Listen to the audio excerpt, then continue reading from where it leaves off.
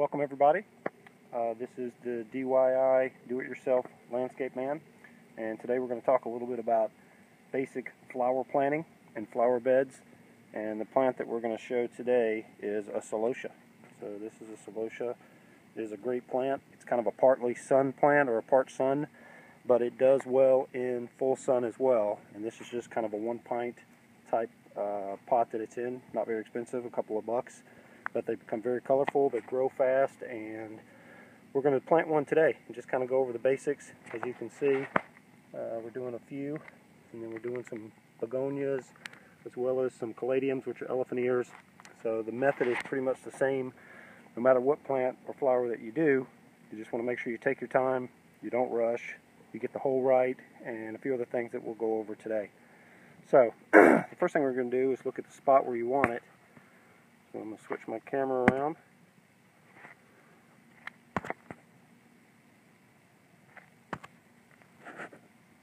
And you can't switch your camera around. So I'm just set the camera right there. Hopefully that's good. And we know that we want our plants kind of in this area. So for this first one, I've got a kind of indention made in the dirt. Take my tool. This is nice soft topsoil. Easy to cut into, it's clean, and the plant should take well to it. Sometimes it's easier once you get the hole to start digging out a little bit. The hole doesn't have to be too terribly big because this is a good soil. If you're using clay or something like that, that might be a different story. If you are using clay, to make sure you dig a big enough hole, you mix it with some sort of potting soil and whatnot, and here's the hole itself. So there's the plant. Go back to balancing our phone, and what you're going to do is you're going to kind of squeeze it a little bit. Make sure you take the tag out.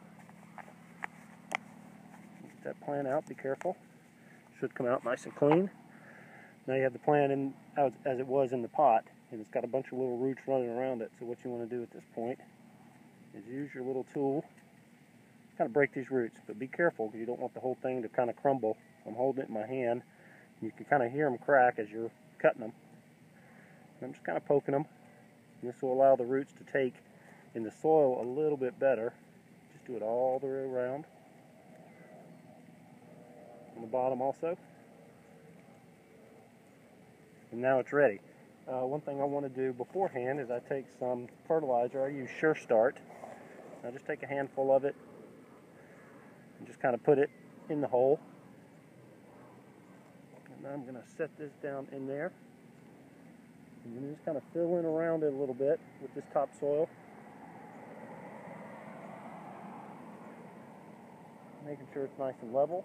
It's compacted.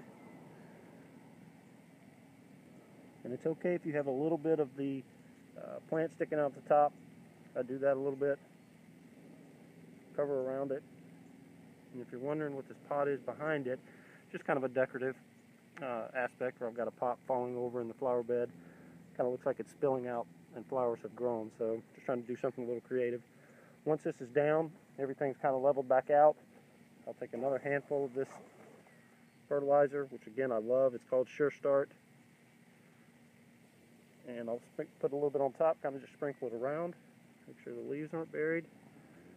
Plant's nice and straight. I'm going to grab my hose and just kind of mist around it. Change to my mist. There we go.